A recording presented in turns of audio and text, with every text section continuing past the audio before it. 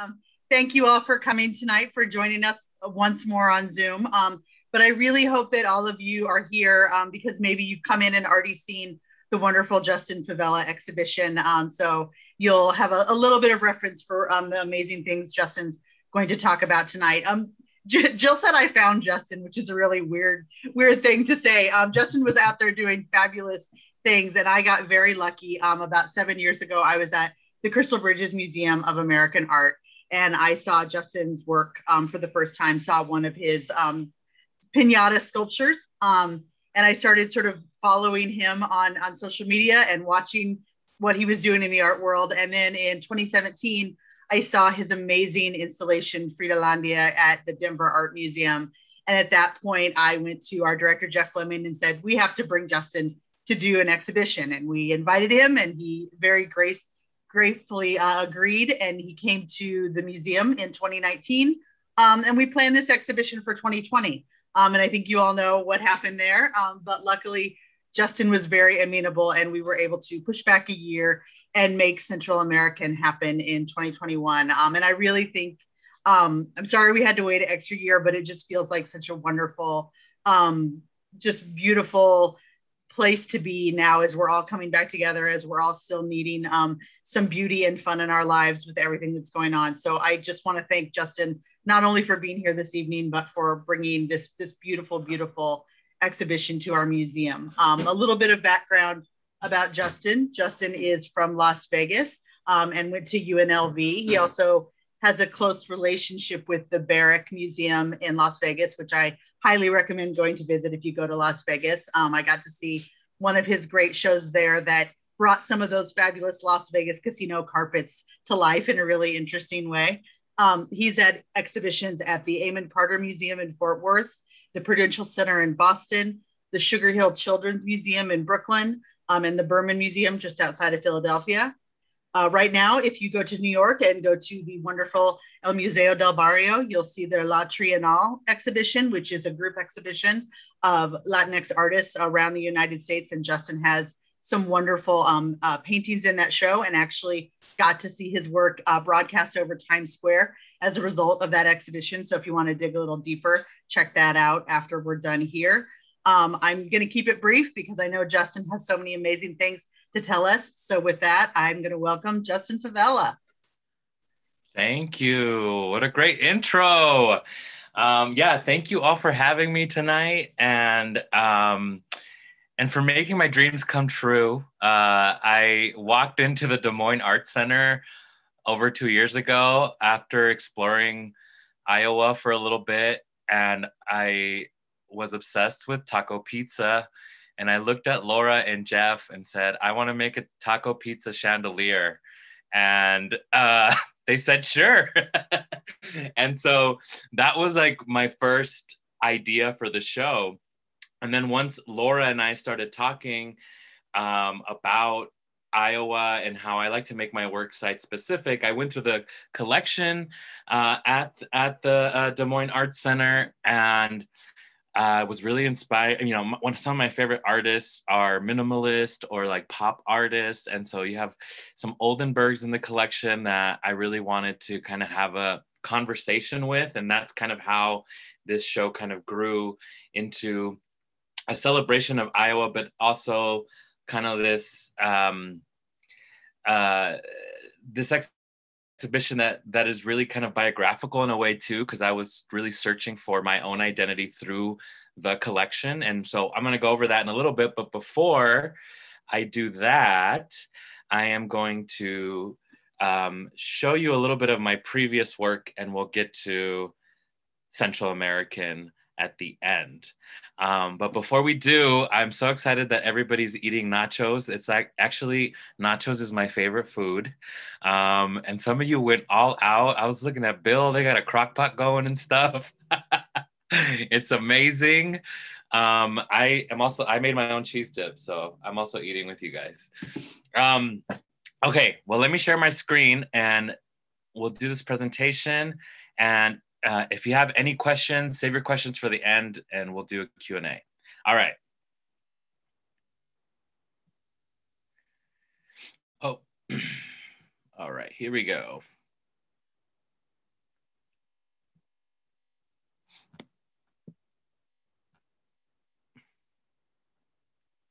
Oops. Here we go. I swear I know how to use a computer. Okay, here it is. All right. Well, welcome to Nacho Nash. Nacho Nosh. Oh my gosh. And also my artist lecture. I was born and raised in Las Vegas, as Laura said, and Las Vegas visually is a really stunning city and also like a very confusing city. And I get a lot of inspiration by the neon signs, the architecture, and kind of just the myths and the legends of Las Vegas. Being a local, growing up here, all of the Las Vegas Strip is like where a lot of my family worked, but of course not all of us live and work on the Strip here in Las Vegas. But just to give you a general idea of the things that I would see as a kid growing up, or even as an adult when I started working at these casinos. So here's Caesar's Palace. Probably has one of the biggest footprints on the Strip, and it's just so amazingly disrespectful to art history, and that's exactly why I love Caesar's Palace, right? It's like the Disneyland version of everything you learned in your first art history classes. And then over here, this is a picture of the Luxor. The Luxor is modeled after the Sphinx and one of the Great Pyramids. And so, cultural appropriation is something that we do right here in Las Vegas, or wrong, depending on how you look at it. The Venetian, one of my favorites, because they really were the first to go all out and implement this 5 o'clock sky. It's always 5 o'clock inside. You could see that's actually a painted ceiling. And then I'm going to go back now to the 80s, the early 90s of Vegas when I grew up here. This is the Las Vegas Strip. Very different than what it looks like now. But the neon signs were, I think, the first sculptural pieces that I really paid a lot of attention to and was like really in awe of growing up. And so when I first started making artwork, I wanted to talk about my identity as a Las Vegan, and I started to look at these signs as more than just a signifier for the casino, right? I wanted to really celebrate the materials and the way that these signs were made and the design of them. So I started to look at the Stardust sign.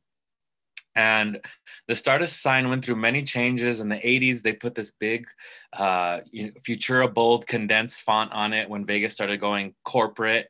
And I noticed that change. But this is the one that, this is the sign that I would drive by all the time when we were picking up my grandma from work. She used to be a maid at the Dunes, which is now where the Bellagio is, if anybody's been to Las Vegas. So Stardust was a really cool casino and had a really cool sign. This is a big, actually, atomic cloud. It used to be pink. It used to really look like an atomic cloud.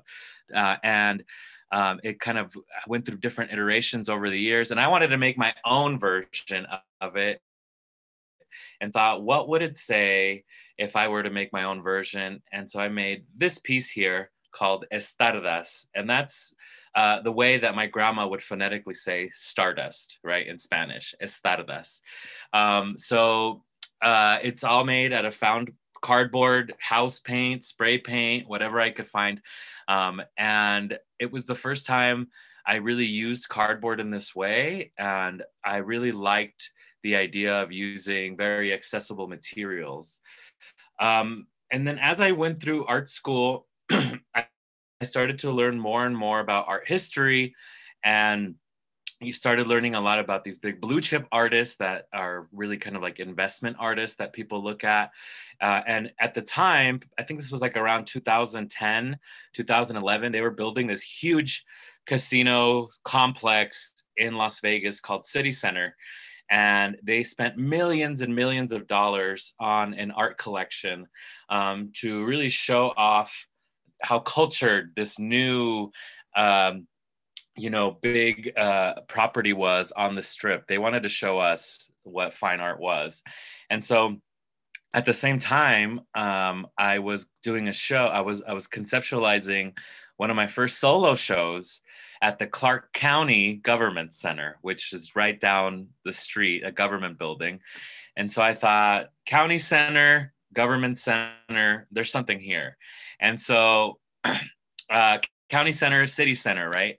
And so, city center has this big Henry Moore right outside of the lobby.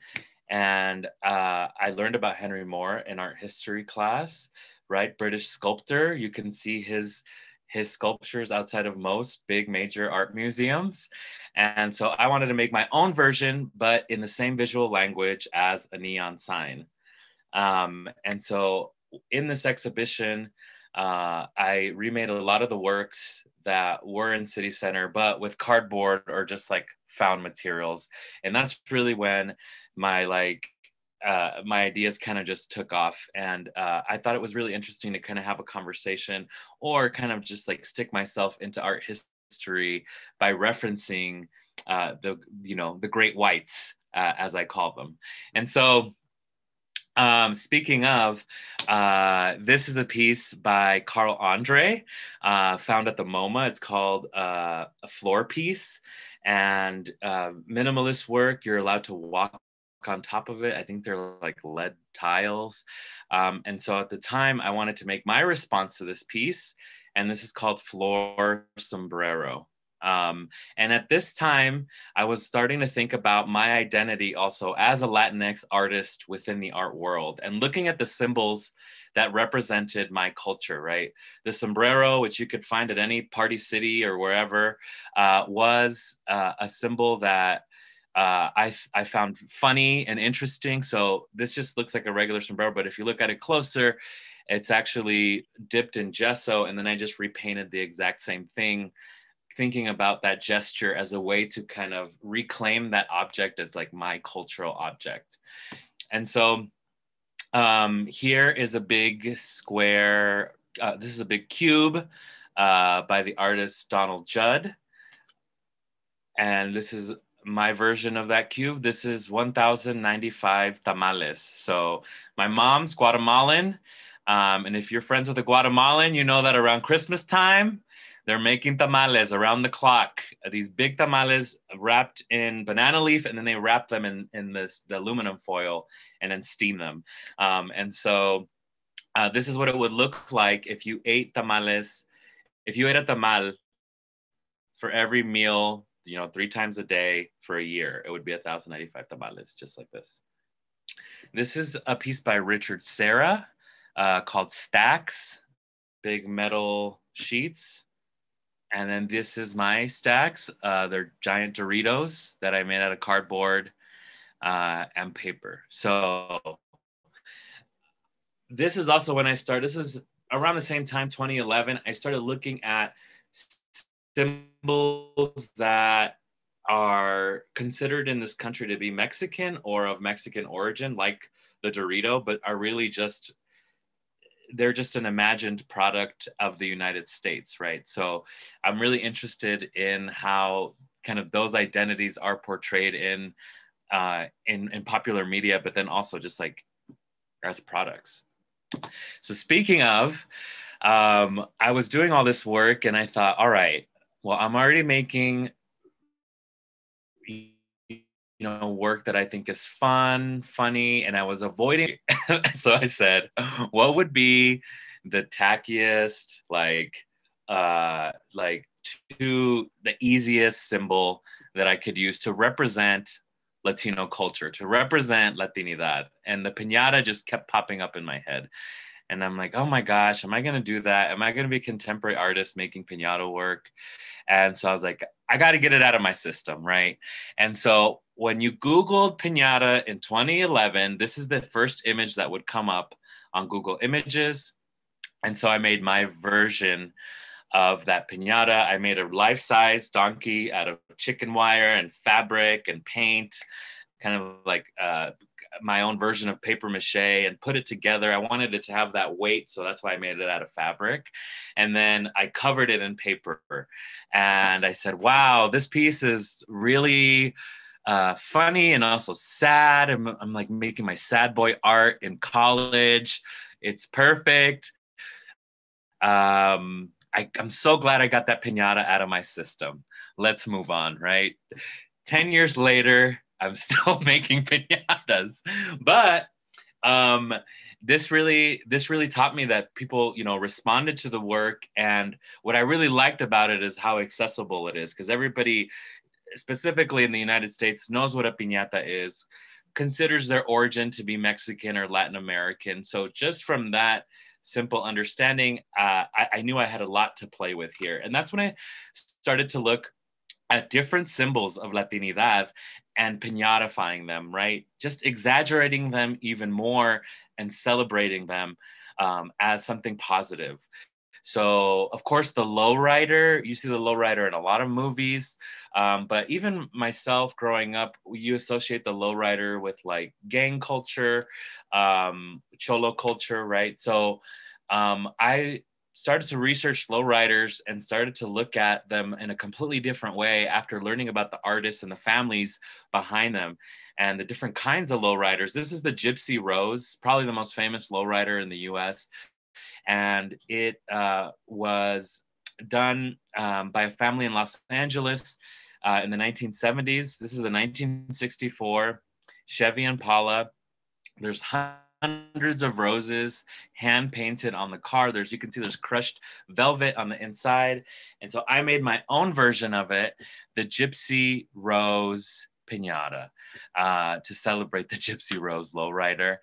And it was really fun doing this work because, I got to learn about the importance of family, religion, ritual that is associated with the lowrider, and also the connections to the ritual behind the piñata, right? The piñata is known as this Mexican, party object. You use it during a party, you stuff it with candy, you break it open, but it has its origins with the Catholic Church in Spain and Italy. They would use it during Lent. I don't exactly know the day, but when the last day of Lent, people would bring out piñatas into the streets and they would blindfold you, and that represented your faith in Jesus. They would spin you around 33 times because that's how old Jesus was when he died or when he was crucified. And then you would hit the piñata, and it had 7 spikes on it, right? And those 7 spikes represented the 7 deadly sins. So it was you overcoming, you celebrating that you overcame or that you respected Lent for those days, and you got a treat for it. Anyway, the car was also a symbol that had many meanings. It's the symbol of American progress, right? We're so proud of car culture here in the United States. And then for Latinx folks to take this symbol and make it their own and make it prettier and better and make it a work of art is just such an amazing and symbolic gesture. All right, so moving on. So when I was in school, I took my art history classes, and I realized that I never learned Mexican art history or any kind of Latin American art history. I don't even think it was offered when I went to school, which is a real shame because there's such amazing art in Mexico, Central, and South America. This painting, I learned about this artist, Jose Maria Velasco, after a residency that I did in Puebla, Mexico. I think I don't even know how long ago it was, probably like 7 years ago now. And after I came back to the States, I went and took a Mexican art history class because it was being offered here in Las Vegas at UNLV. And I learned more and more about this person's work. He was a 19th century painter who did these beautiful, almost like, very romantic postcards almost of Mexico. And they would show these paintings at world fairs. They would show them in Europe to show like the beauty of Mexico, right? Spain had, freshly colonized Mexico, and they were trying to get more and more people to keep colonizing Mexico, right? And so this was kind of the symbol of the nation at the time. These paintings were the way that we were communicating to the rest of the world. And so looking at these paintings and actually being in Puebla at these exact locations, I realized that they're very romanticized, fluffy versions of them. So that's when I started to think of tissue paper and piñatas as not only an object, but as a medium. And so I started doing these piñata versions of the paintings. And I'm still doing them to this day. This is another painting by Jose Maria Velasco. I think it's called El Valle de México, visto de el Cerro de Santa Isabel. So just to give you a little, if anybody's been to Mexico City, you can see a little bit of the buildings, like past that initial lake closest to us, is the beginning of the building of Mexico City. The hill that you see right there, kind of behind the people, that is Tepeyac. That is where the Virgen de Guadalupe shows up in history. In Catholic history. And then you can see the two iconic volcanoes in the background. Eventually this whole lake would be filled in, and that's where Mexico City was built. So this is one of the most iconic paintings here of Jose Maria Velasco's, kind of showing the development of Mexico City. And this is my kind of piñata version of it. So when I'm doing these piñata paintings, I'm not only thinking about like celebrating the culture, but I'm also thinking about literally breaking down the image into these almost pixels, right? As a kind of an investigation of the symbols behind, or the meanings behind these paintings. So naturally, because I like to make really big work, I started to think of these paintings bigger and bigger. I was making them to scale, which the larger ones are like 4 or 5 feet. And I wanted to make them even bigger after learning also about the Mexican muralist movement. And so I started making them into murals, and you can kind of see the process here. Kind of, I draw like a color by number, and then I start gluing the fringe tissue paper. I know a lot of you help fringe the paper onto the walls. This is at the Denver Art Museum for a show called Mi Tierra, Contemporary Artist Explore Place. And so it was 13 Latinx artists were asked to take over different galleries in the museum. And I got a pretty big space. And so I collaged a lot of Jose Maria Velasco paintings together to make these big murals. And at the same time, because for some reason, I didn't think it was going to be enough to cover every inch of a wall in tissue paper, because I feel like my whole life I've just been trained to work really, really hard, and that's what's important. And so I said, I really want to fill this space and overwhelm the audience when they walk in. And so I started to think of, okay, who's an artist that I've been avoiding for the longest time, because it was too easy to comment on this artist's identity. And of course, it's Frida Kahlo. And I thought, okay, this is my moment to really start to research Frida and like what she represents. And to many people, Frida is like the Mexican artist, right? Frida and Diego, they're on the money in Mexico. There's a lot of documentaries and films about them. And when you look at Frida, a lot of people think of her as a surrealist painter, but she was actually painting like her life. She was very biographical and expressed herself very personally in her paintings.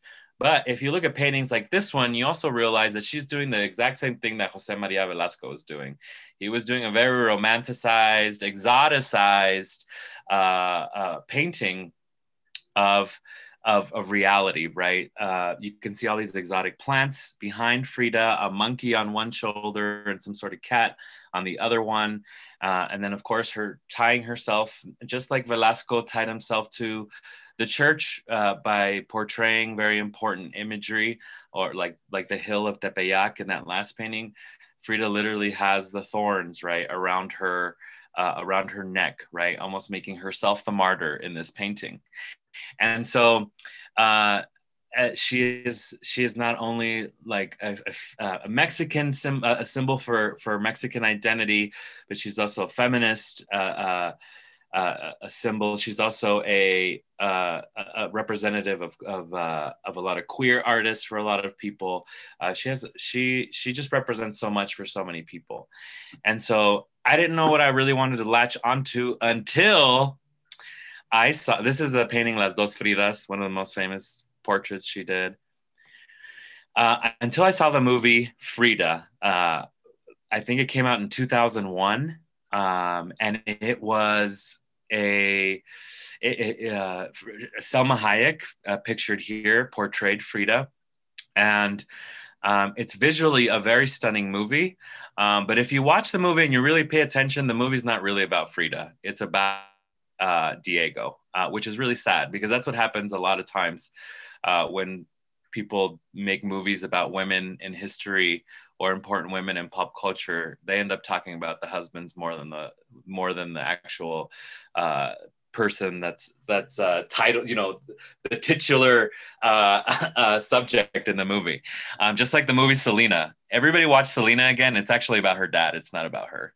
But anyway, going back to this movie, I found it really interesting that the movie started and ended at the Casa Azul, at Frida's house, but specifically in the garden.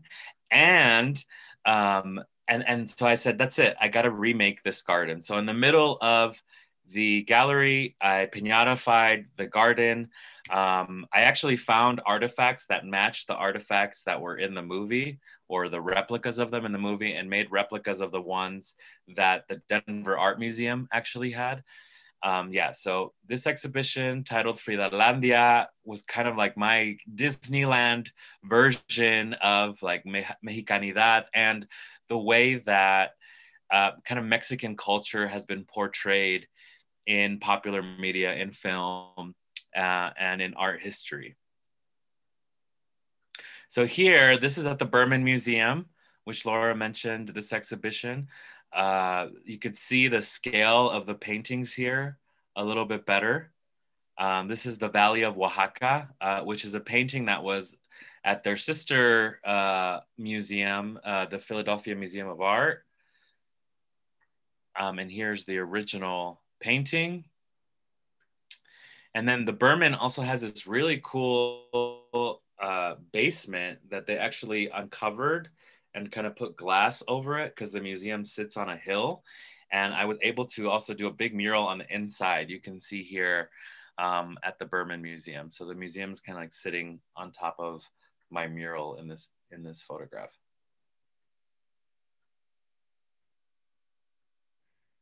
Oh yeah, this one I also did the ceiling, which I would probably never do again because my shoulders still hurt from doing that. Mm. All right, so this is when I went into like my Disney movie research phase, because when I was looking up Frida and the symbols behind, the artifacts and the plants, I kept going back to the movie The Three Caballeros, which was made in the 1940s by Walt Disney, kind of an exploration of Mexico, Central and South America. And here is one of the background paintings from the movie, which I found really beautiful. I was asked to do an exhibition at the Sugar Hill Children's Museum of Art and Storytelling. And so here is the representation of that image in Piñata. A little behind the scenes here, so you can see my really amazing Photoshop skills. So here's I think these are like scenes from The Three Caballeros, but then I also collaged in scenes from movies like Peter Pan, The Emperor's New Groove, what other, Coco, any movie that had some sort of Latinx or indigenous representation. Here's the crew working on the murals here at Sugar Hill. You can see the whole museum kind of reading area taken up by these murals. And here's the museum in use with the children. All right, so not only do I do these big installations, but I also started to dabble in performance art, mostly because I didn't understand it and I just wanted to be part of it and learn more about it, right? So performance art is something that,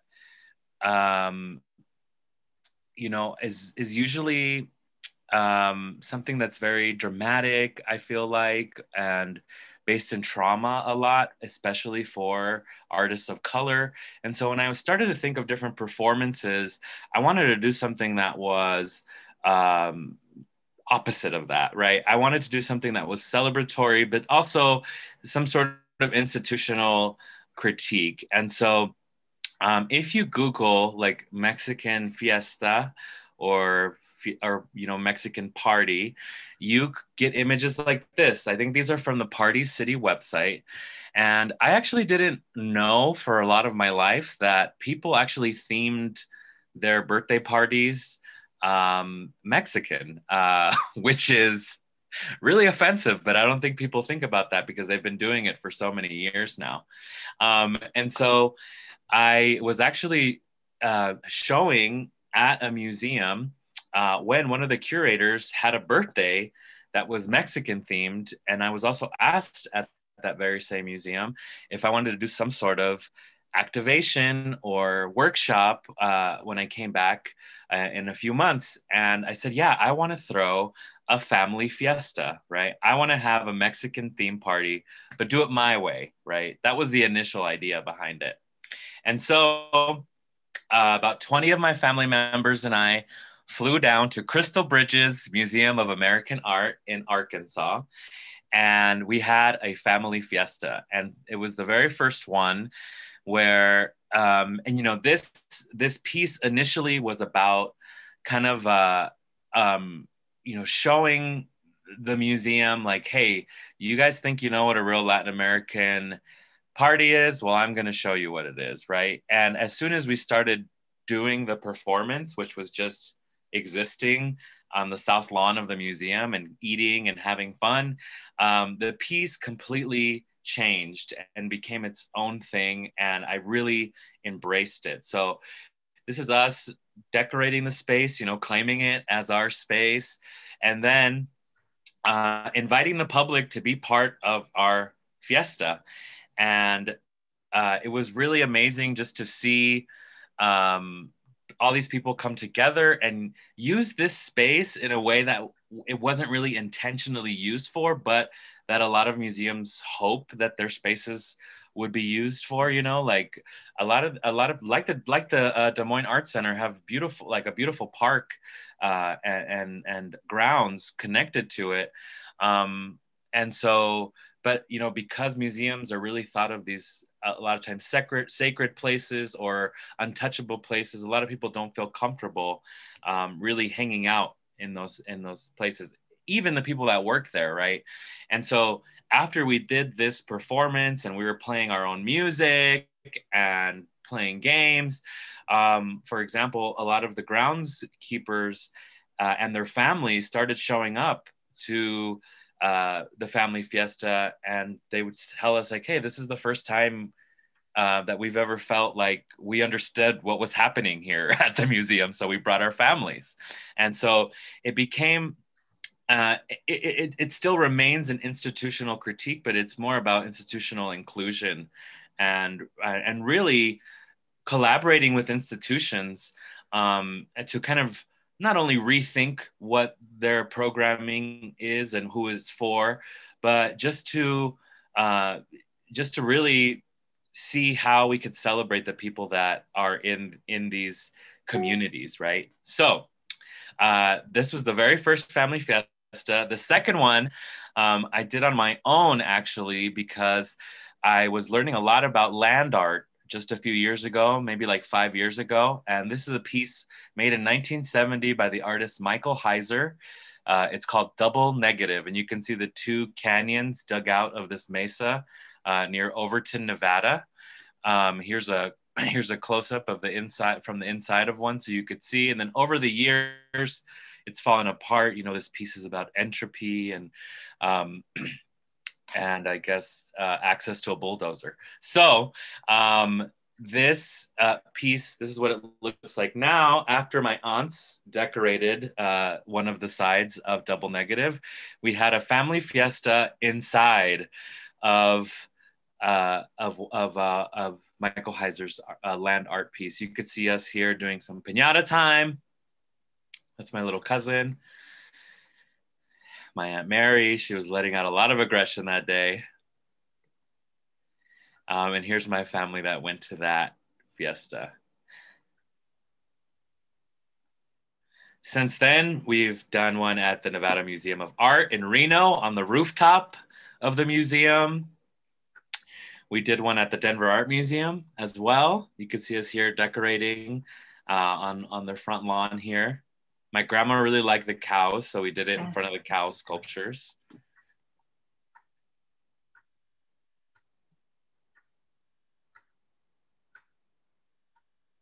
And there's my family that went to the family fiesta here. So now it's kind of become a family tradition.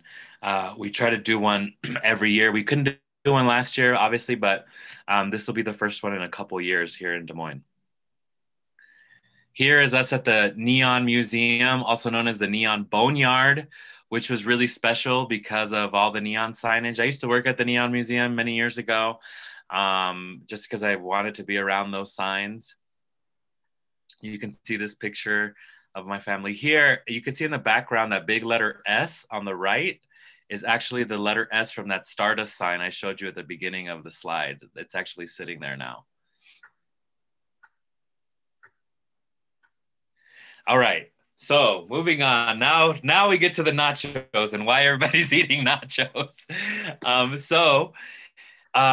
also, so another symbol of Latinidad that I'm obsessed with is Mexican American food, or kind of this industrialized version of Mexican cuisine that we all kind of see as truly Mexican. This is, of course, so the Doritos Locos Taco, if you don't know, if you're not familiar with the exquisite Taco Bell menu, okay, it is a actual Dorito, a Dorito that they made into a shell, the same ingredients as a Dorito, as the taco shell.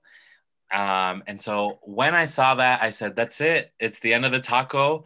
Like, if this is a taco, anything could be a taco.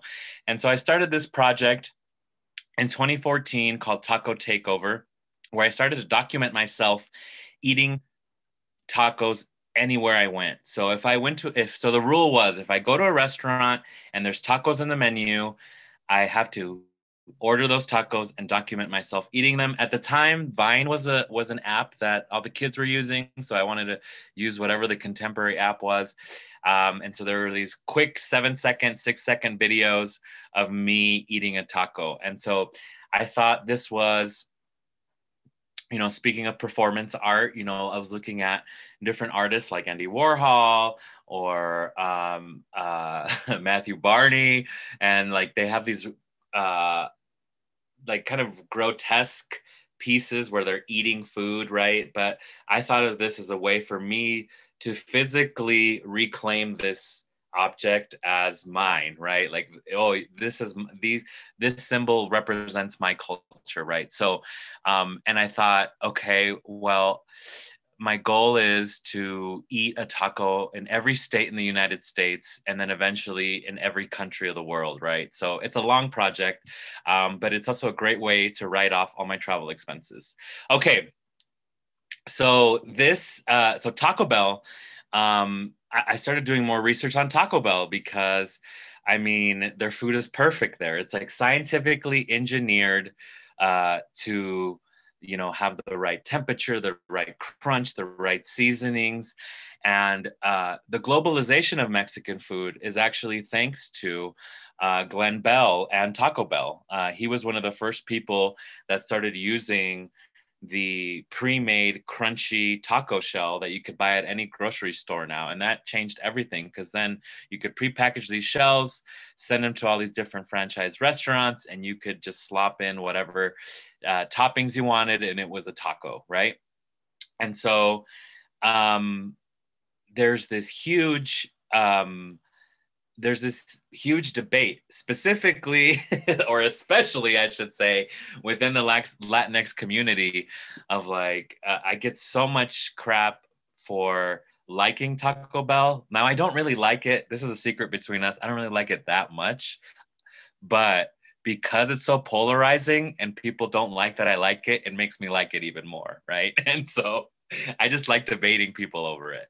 And so and we'll have the great Taco John's versus Taco Bell debate later. But I do love what Taco Bell represents, right? This kind of like washed down version of Mexican cuisine that now represents us across the world, because Taco Bell and different restaurants like that make it to different countries before authentic Mexican food makes it to other countries, right? And that's kind of what we're comparing everything to. And so nachos, the nachos, Nacho Bel Grande to be more specific, it's my favorite dish from Taco Bell. And so I always wanted to make a piece about it. And I got this opportunity to show in the UK, specifically in Belfast, Ireland. And I said, all right, these people are not going to even know what this is. And so I started to make these models of nachos and how I wanted to set them up in a gallery. And I was thinking, all right, this nacho pile is going to be like 20 feet long. And I want the chip to hang in the air like 10 feet high. There's no way the curator is going to go for this. And of course he loved it.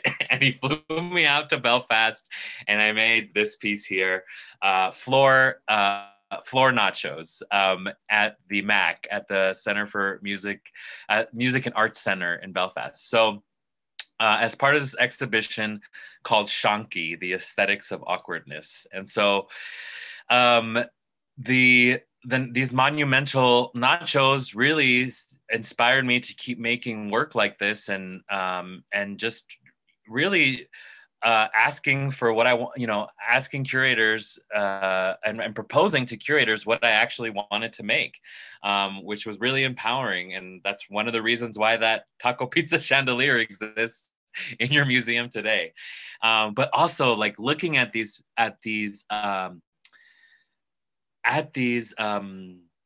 sculptures, I realized that a lot of the sensibility that I learned from making replicas of Jose Maria Velasco paintings, I used in the setup of these paintings. So I also think of these as these sculptures, as these floor sculptures, much like the taco pizza that's on the ground in the main gallery at the Des Moines Art Center. I also think of them as landscapes. So when I'm setting them up, I'm thinking of them as peaks and valleys and waterfalls when I'm setting them up, just because Bob Ross taught me what's aesthetically pleasing when I was watching PBS growing up. So this goes on to a major show that I did at the Houston Center for Contemporary Craft, Justin Favela, All You Can Eat. It was an investigation, like a research project, really. It was really fun to learn about. I wanted to highlight all of the Tex-Mex food that I looked down on for so many years, because I too was obsessed with, authenticity and what was real Mexican food and what wasn't. And the more time I spent in Texas, the more I grew to appreciate Tex-Mex. It's its own food, authentically Tex-Mex, right? And who doesn't love queso dip? Who doesn't like sour cream on everything, right? And so this was a really fun show to do, and all of it was giant food. So here's a combination plate, enchiladas, 2 tacos, rice and beans, a little guacamole dip in the back there. Fajitas, they're also invented in Texas, in Houston, at right down the street from where I was, which is really cool. The margarita, the original margarita machine was from Mariano's in Dallas, Texas. Shout out to Dallas. Chile con carne, invented in San Antonio by the Chili Queens. And then the puffy taco, which is also known as an Indian taco, like in New Mexico as well, which is like kind of this fried flour tortilla shell with different ingredients inside of it, or depending on where you're from, Indian fry bread they would use as a taco shell, which is very interesting, and a kind of a clash of cultures, which is really cool. And then I also made nachos because nachos were actually the first accounts of nachos. I mean, there's many different historians that have different opinions, but a lot of them agree that most of them agree that nachos were invented on the Texas-Mexico border. And these are Flor Nacho Supreme. So they're different than the other ones because they have sour cream and jalapenos. Oh, and I also put cilantro on these. Yeah, these are fancy. These are really fancy. Okay, and finally, now we get to Central American at the Des Moines Art Center. And so these are a few of the process shots, just so you can get a little insight on how we did it and the team. Oh my gosh, big shout out to, you're gonna see some of them in these pictures here. There's Dan and Jay. But I started to, so the first thing is we cover the walls in paper, and then I project almost like a color by number onto the walls, and then we paper the walls from the ground up, so that that you can actually see the image that we're making. Here's the color key for the project. These are the colors that are like readily available online, where you could buy anywhere. And so like Jill was saying, when my internet went down, I was really inspired by a lot of the work in your collection. Your collection is so interesting and it has so many different styles and artists in it. And so when I was walking through, I was really thinking about the collage aspect of like the Sugar Hill show that I did, and also Fridalandia, right? And how really those collages were of movies and art that that inspires me, and then I see a little, that I'm connected to in a way. And so I started to look at the collection, and those were the things that were going through my head. What do I connect with personally? And then also the show now called Central American, like what art pieces, even if it's a stretch, connect, do I see kind of portray Central America? And then also it's a play on words, Iowa being the heart, the center of America, right? And then what pieces portray Iowa, right? Grant Wood, hello. I was so happy to get to see these pieces up close and to learn about Grant Wood. And the more I learn about him, the more I like the guy. I mean, his pieces are so regional, but also so whimsical in the way that he paints landscapes. And so this painting, The Birthplace of Herbert Hoover, is one of the main features on the entrance wall when you walk into the gallery. You can see kind of the process here. I do it all on a program on my computer. I kind of trace it all out. Then I have the color by number, and then we started to put it on the wall. You could see here, that was the first wall that we did in the gallery. And then we started to look at other works, and you can see these are the process shots here. We got the Dorito station going, making big Doritos for our taco pizza. And you can see more Grant Wood paintings in the background. Here's the beginning of the taco pizza. And so a lot of people are asking me, why did I make a taco pizza for this exhibition? And I thought, and I just remember, like I said at the beginning, going to Iowa to do that site visit a couple years ago with Laura, and learning about taco pizza and just being amazed at the concept of this food, because I've never heard of it before. And I think a lot of Iowans take it for granted because they don't know that it's like a Midwestern thing. And so I really wanted to celebrate that. And also like this, again, kind of this, like this clash of cultures. I don't want to call it a clash, but like a, you know, this really cool juxtaposition, because, you know, you hear about fusion food and it's like so hip and cool now to go eat like Korean bulgogi tacos, right? But it's like, I don't know, Iowa's been doing it since the 70s, okay? Get out of here, right? So, I mean, I know you guys have a big Italian population, and of course, there's a lot of farm workers working in Iowa, and so somehow in 1974 at Happy Joe's, the taco pizza was invented, and you can see the process here. And even though you can't really see all of these layers, I don't know why I do this, but I do it every time. I cover the pizza like I'm actually making the pizza. So you can see the crust. I covered it with beans first, then I covered it with red sauce, and you can see our ingredients, our jalapenos and tomatoes on the side here. And I'll show you another picture in a little bit of the taco pizza. This is Grant Wood fall plowing. This was actually an image that I found online. It's not in your collection. It's part of the John Deere collection, but it flowed beautifully into the landscapes. And this is also another Grant Wood landscape painting that's in a different museum. This is Grant Wood, Vegetables and Basket of Fruit, lithographs from the 1930s. And they're actually hand colored, which I found really cool. Like this, like the light, subtle color. And then if you go see the exhibition, I brightened everything up, blew it up really big, and made this really big kind of like harvest moment right in the center of the gallery. And then it starts to kind of transition into Central America, or like the Latin American representation. I was really happy to see this piece in your collection, Carlos Merida's Los Caminantes del Maya, which the piece that I have at Museo del Barrio is actually a replica of a Carlos Merida. So I had already been learning about this artist for a little while, and so delighted to see it in your collection. And so that's part of the exhibition, and so is Winslow Homer's banana tree, Nassau. So the banana tree and what bananas represent is I feel like I could make 10 art shows about bananas. And so this piece is really beautiful, this watercolor in your collection. And I believe it's on display now because I did the portrayal on it on the murals.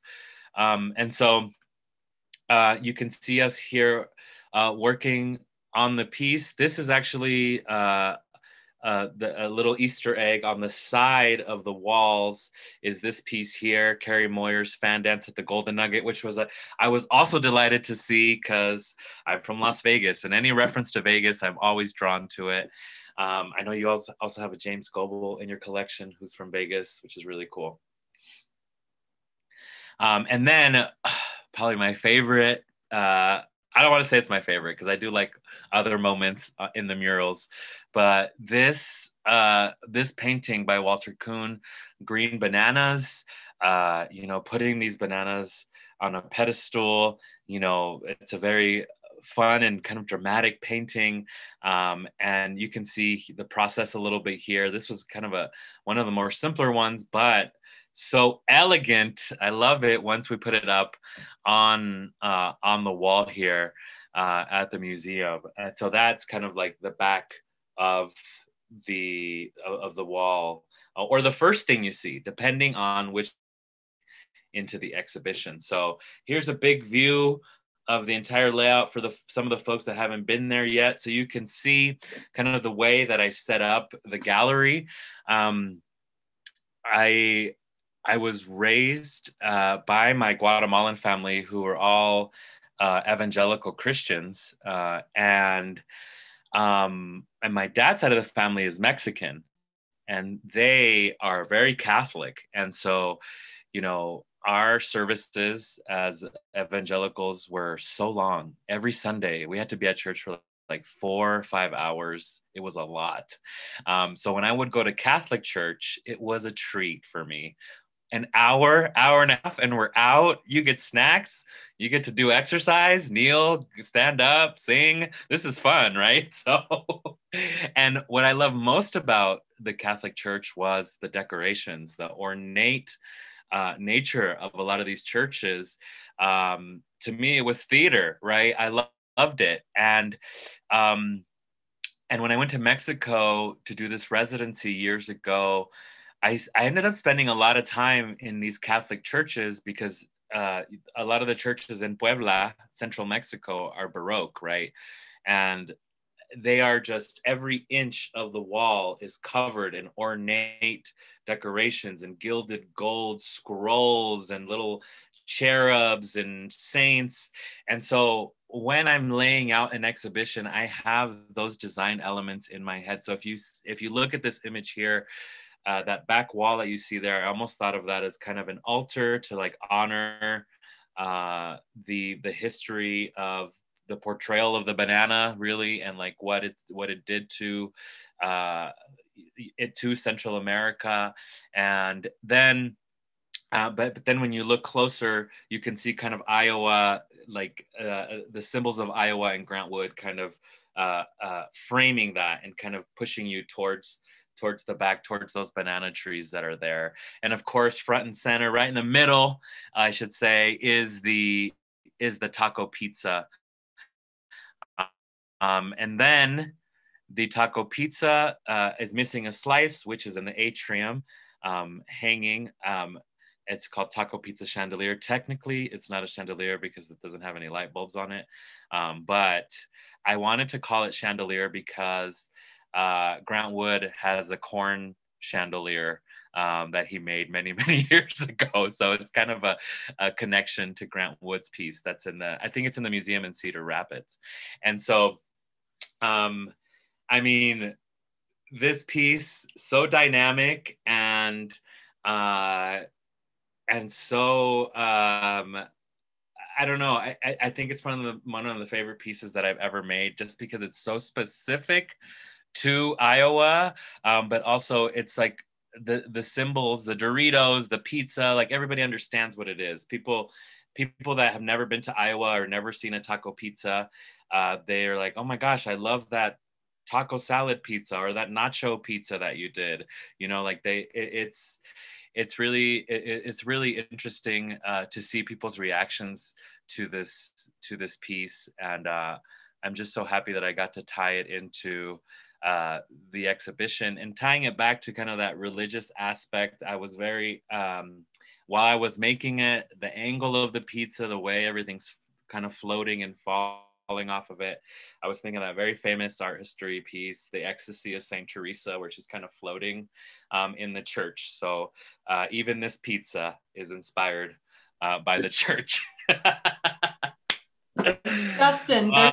Justin, there's a question about kind of where we are, and I think it fits in. I know we're getting close, but yeah, how long did it take for you to complete this exhibition, and about how many people were with you? Oh my goodness, I was there for I think like a month and a half in Iowa, and it took, I feel like at some points there was like 20 people working on the exhibition at once. It was a lot of folks.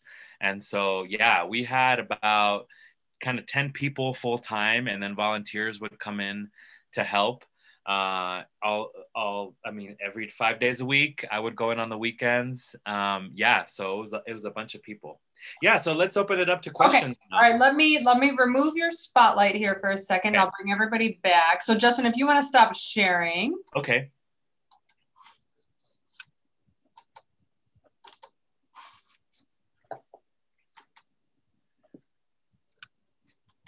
Okay. Hi, everybody. Welcome back. Justin, wonderful. Before we get started with the questions, your career arc is just really fun to follow, and it's really smart, and it's really like joyful. And I thank you for sharing all of like how you came to where you are today. It's really a pleasure to follow.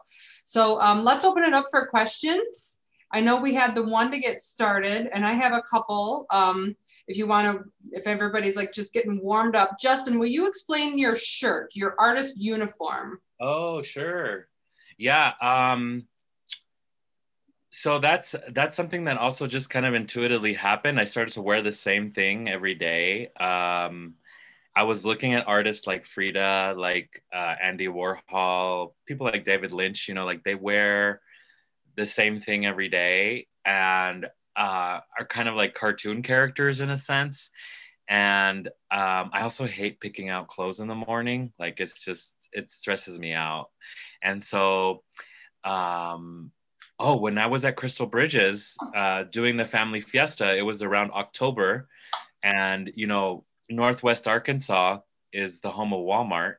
And my family is obsessed with Walmart. I don't know what's wrong with them, but it was a great trip for them because we got to go to the flagship Walmart, and there was these skeleton shirts for sale, and so they were like $5 each, and so what a deal! Go to Walmart, ding! So, I bought one just for the trip, and I thought it was funny to wear it around, even though it wasn't Halloween yet. And then I noticed that I started wearing the shirt all the time during my art openings because I had those memories associated with my family in that trip. And then at the same time, I realized that this shirt was also like a symbol of Day of the Dead. Because if I would wear it after Halloween, people would be like, oh, you must be celebrating Day of the Dead. And I'm like, no, but cool. Yeah, thank you. And then I started to more intentionally think of it in that way of like this symbol of like the Chicano movement, the calaca, or like the skeleton is found a lot in the Chicano imagery, and even in Mexican paintings and murals of like the 20th century and beyond and before. And so then I proudly just started wearing it all the time. And then I started doing these installations where I'm in a place for months at a time. And I thought, well, I made a commitment to wearing this whenever I'm an artist, like, because I see it as kind of a performance, right? And so now I wear it every day because I'm booked and blessed, honey. And look, can I share? So at the family fiesta this weekend, this is what's going to be available on t-shirts. You can pull your own screen print if you are a little kid. Otherwise, we'll have them pre-printed for adults. But there will be this design by one of Justin's dear colleagues. You want to mention that? Yeah, my dear friend, Dan Hernandez, known as Dan 45. He is an amazing, actually, I have one of his pieces right behind me. See that pizza up there? He loves making pizza drawings and sculptures. He made that he helped make the pizza slice that's in the atrium. He designed this pizza skeleton shirt specifically for the Des Moines Art Center for the Family Fiesta. So that'll be limited edition Justin Favela shirt. That's so exciting. Okay, and any questions? Raise your hand, raise your virtual hand.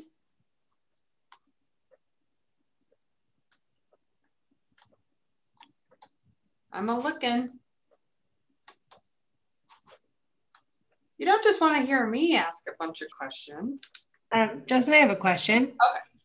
Okay. Can you talk a little bit about, so every time I look at your work with people and talk about it, a lot of people are really interested in what happens to it when you're done. And that's like one of the first questions that people ask. And can you talk a little bit about how you conceptualize that, or what you think about the temporary nature of it, or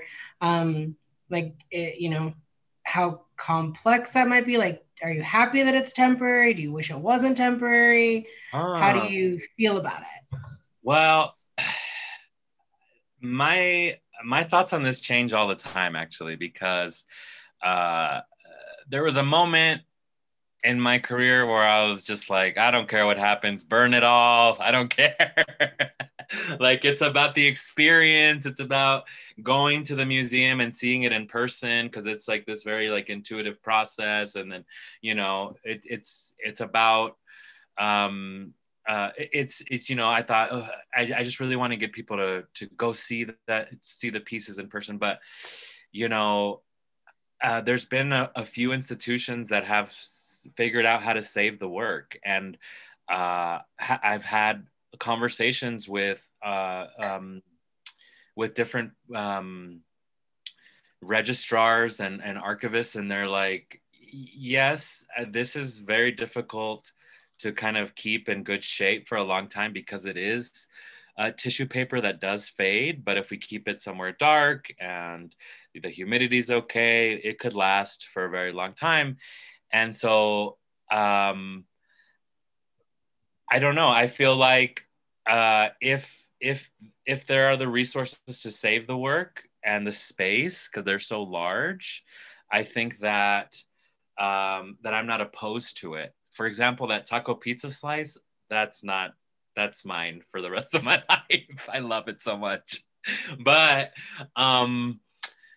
but I think the reason why I'm not really obsessed over the permanence of my artwork is because I feel like it really limits what I can do.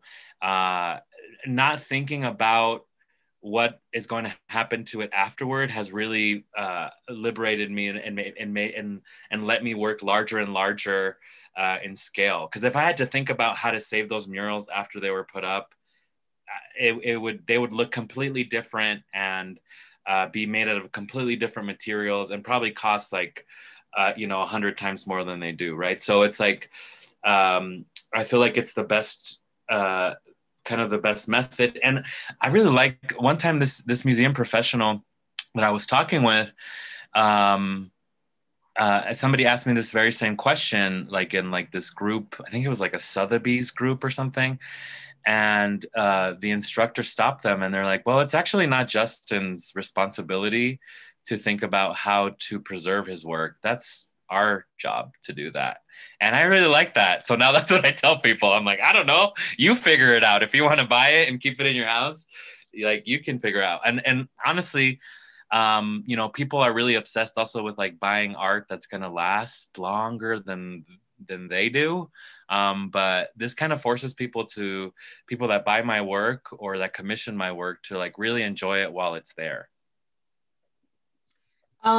Justin, I just want to add a note from the chat here and then move on to another question that's in the chat. The one thought is have you ever considered it in fabric as a way of keeping it longer? Yeah, I've done it in fabric before. You have. And it's just a lot more. Go ahead. It's just a lot more labor to do it in fabric. And it's also a lot more toxic because in order for, well, it just depends. The pieces that I've made in fabric have been for public art use because they need to be coated so that they're flame retardant. And so working with that material is not fun because it's chemicals you're like working with. But I do work with fabric. So, and I just haven't figured out the best way to use it. I don't like to use I don't like to use chemicals, a lot of chemicals when I make my work, and so that's just something I still need to figure out. And that there was another like question in the chat about like using resin again just as a preservation technique, but I think you've answered that. Well, it's actually just the cardboard. It's actually just the paper because I use Elmer's glue, which is actually archival. It's an archival PVA. So the glue that I use is actually fine. It's the paper that has acid in it. Justin, is there I don't know, it's not maybe too early for a catalog resume, but is there like a comprehensive catalog available of your work where folks could have a lot of pictures? Jill, I'm so glad you asked.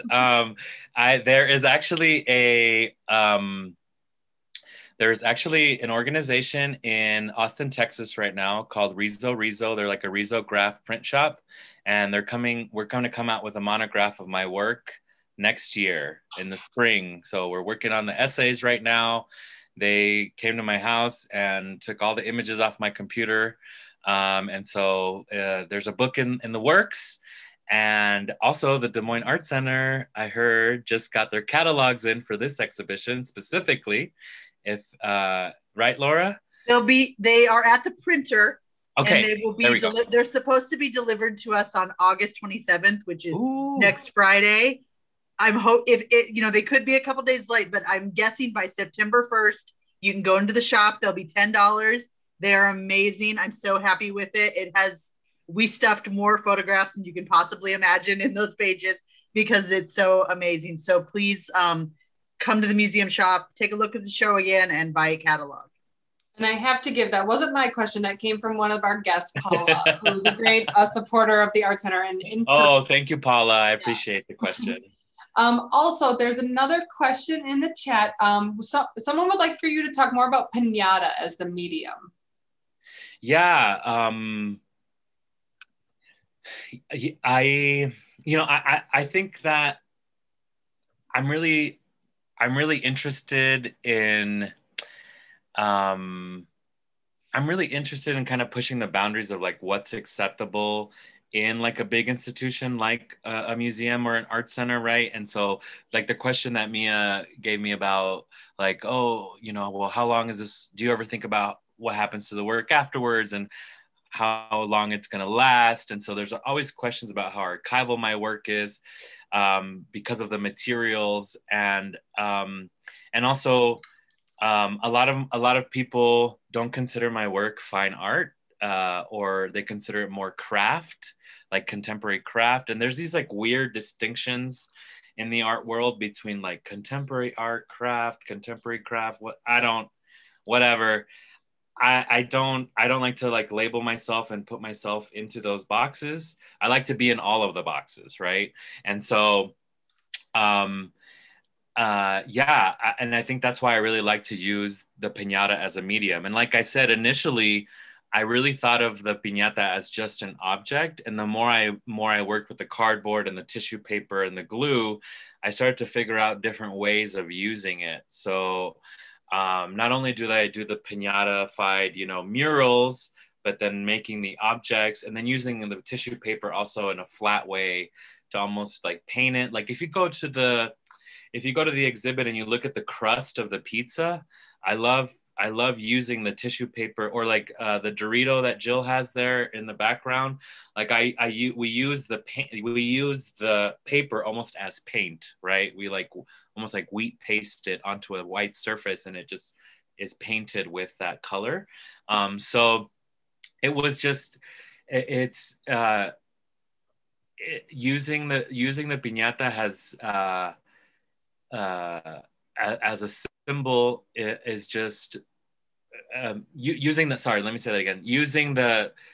materials that are used in piñata is just like kind of like a fun challenge for me, and so I think that's why I keep using it and learning more and more about it. In the recent years, I've learned also that a lot of the influence in paper crafts in Mexico actually come from China. The Chinese, before the Catholic Church, would actually make these paper like mache effigies and put fireworks in them and blow them up. So the origin of the piñata comes from like different influences in Mexico. And I don't know why I didn't even think about that, because the way you say tissue paper in Spanish is papel china, Chinese paper, right? So, and the tradition of papel picado and cartonería in general is which is the craft of or like the artisanal craft of like making paper products, is like a serious industry in a lot of places in Mexico. So I'm kind of aligning myself with those histories, and trying to kind of push the boundaries of what the materials can do. That was great. Thank you. There are two more questions in the chat. Okay. One is, I think you might have referenced it earlier in the lecture, but have you ever worked in the floor to ceiling method before? And if not, why haven't you? Or if you have, what did you learn about doing it at the Des Moines Art Center? Oh my gosh. So as you saw in the Sugar Hill images, I used to just get on a lift and scaffolding to do the top layers. But because of the pandemic, I had to figure out how to make these murals in pieces so that they could be shipped. The piece that's at Museo del Barrio right now, it's a big mural. It's like 30 feet long or something. And I made it here in my studio in Las Vegas. And so doing that, I realized that we could make panels on the ground and then just put them up as we went along. So the show at the Des Moines Art Center, the bottom half of it, we made it in place, and then the other half of it, I had to trace everything in sections and then kind of spread out the panels and make them in that way. I don't know if that makes sense, but then put them up almost like a puzzle, like putting them up in a very specific way so that they looked seamless once you put them up. You had to cut them in certain angles so you can't see the lines within the design. Yeah. Yeah, so now they were cut at that funny angle. I have to admit, I was like, why is it not just a straight piece of paper? Yeah, because then you would see the straight line. Yeah. In the design. Yeah. So Megan Cohen is on, and she's one of our registrars, hey. And she worked a lot on the exhibition, and she has a really good question about and wants for the other guests to hear you talk a little bit more about how you interact with new volunteers at each institution and how that influences your installation process. Yeah, I always find it so rude and also just weird that I've seen this in real life, a lot of some artists not acknowledge the docents or the security guards that are standing in the gallery. Hello, these people. Some of you that are in this Zoom, you're around the art more than anybody else. You are such a valuable resource. So whenever there's volunteers that are from the community or from the museum, I honestly just like to ask them, like, hey, what do you think about this?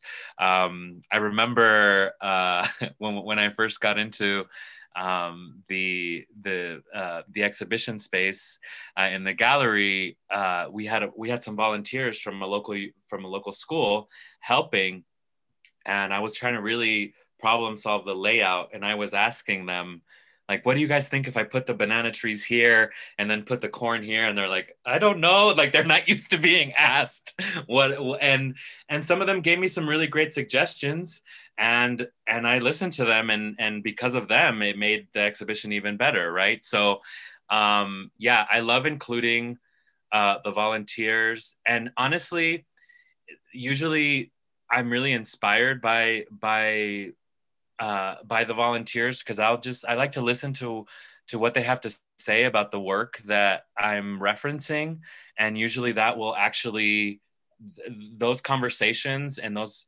and those stories eventually make it into the exhibition, and it makes it more special for me, and also for them to be a part of it, which I think is really cool.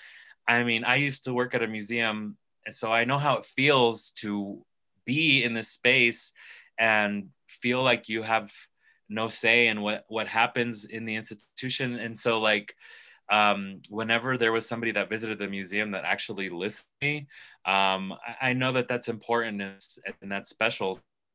Yeah. So, and also, honestly, like, whenever they're helping me, I usually watch them work, and I learn from them, and learn little tips and tricks from the volunteers, because everybody works differently, and I'm not like a painter by nature, so like seeing the way that people brush things on and construct these objects, I actually learn a lot from. So in a way, I'm just using y'all, so thank you so much. To learn new techniques as an artist. And there are lots of volunteers who are on this this Zoom, so thank you for being a part of this exhibition. Yes, thank you to everyone. I know we're like right at 7, but there's another question in here. Can you comment about where you see the line between imitation and being complementary versus cultural appropriation? Oh yeah, I mean, yeah, cultural appropriation is all about like what in a culture has the most power. I mean, in the United States, of course, we talk about white supremacy all the time, and that's like the world, right? So when you're thinking about cultural appropriation, you could just think like, am I really celebrating this culture, or am I taking advantage of how these people do something and not crediting them? You know, so there is a fine line sometimes, but if you're already thinking about it and you're giving the people that you're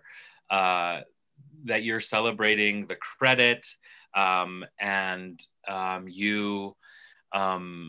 you know, and you're really doing the work, the research, then it's definitely a celebration, right? When you're just using the symbols, and I always bring up Day of the Dead as an example. A lot of institutions just throw together Day of the Dead events and don't know anything about the holiday, and it's offensive, you know.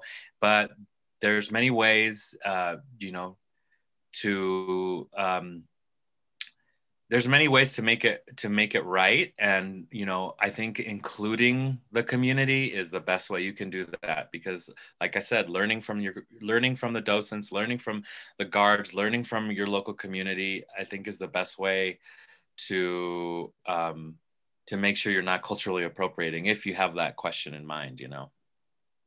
And Justin, I think you know, but the Des Moines Art Center has a long history of having a Day of the Dead event. I think we'll be in our 21st or 22nd year, and we definitely have a community advisory group that really steers that project, of which I know several are, or there are a few members of that committee who are here tonight. Oh, great. Yeah. Is there anybody else who would like to raise their hand or put a question in the chat? Mariella, yes. Unmute. Oh, hi. I'm really curious about something. The way you reflect, like one side reflects the other. I'm really curious about that. Is that sort of like you were thinking, like being in a church almost? Or is it the way, even with the banana tree and everything, it's really interesting, and it gives you a feeling of awe almost when you enter the room, because it seems bigger than it actually is. So what's your thought about it, having one reflect the other? Yeah, it's definitely, the symmetry is definitely referencing the layout of a church, and also it's just like it was just kind of a way also to think of the space as to kind of force a perspective on the space, because it actually is not a symmetrical room, but by making the imagery symmetrical, kind of tricks the eye into thinking that it is a symmetrical space. Even if you spend just a little time really looking, it's not, right? But our eyes naturally are attracted to symmetrical figures as humans, right? And so we just, our brain just makes it symmetrical, right? So I definitely think about that when I'm designing a space. Okay, thank you. Thank you, Mariella. Thank you, Justin. Yeah. Thank you. All right, everybody, are we there, or is there anything more for the moment? Okay. Thank you all so much. Thank you, Justin. Feel free to unmute and express your thanks, or write hearts and applause. Everyone, I just want to end by saying, all right, I put this up here. We have our family fiesta on Saturday from 11 to 3. And let me tell you what's in the lineup. So Justin and 8 of his family members are going to be here. There's going to be plant making and flower making that can be added to the exhibition. There will be some really cool cars by, like, I know there's gonna be a monster truck, but there might be some like Gypsy Rose-esque kinds of cars. I'm excited to see what we have on the front lawn for you to Google at. There will be 4 games of Lotteria with lots of really wonderful prizes for kids and adults. There'll be 2 piñata times, and there will be, of course, the screen printed t-shirts. We're going to have El Michoacano ice cream bars, El Salvador de Mundo is going to have pupusa and corn, and Veggie Thumper is going to have barbecued chicken and white bean nachos and Frisco melts. And if there's going to be music, a DJ, and of course, come in and see the exhibition in person. So we hope to see you on Saturday. Tell everybody 11 to 3. If our parking lot looks full, there's a bus that will shuttle you from Merrill Middle School. Justin, hope your travel is smooth tomorrow. Oh my gosh, I'm so excited. I'm gonna eat so much. I know. I think maybe tasty tacos is what we need to have for dinner tomorrow night. Paula brought that up, and I'm a sucker for tasty tacos. Yes. Oh my gosh. All right. Good night, everybody. Thank you. Bye, Thank you, everyone. everyone.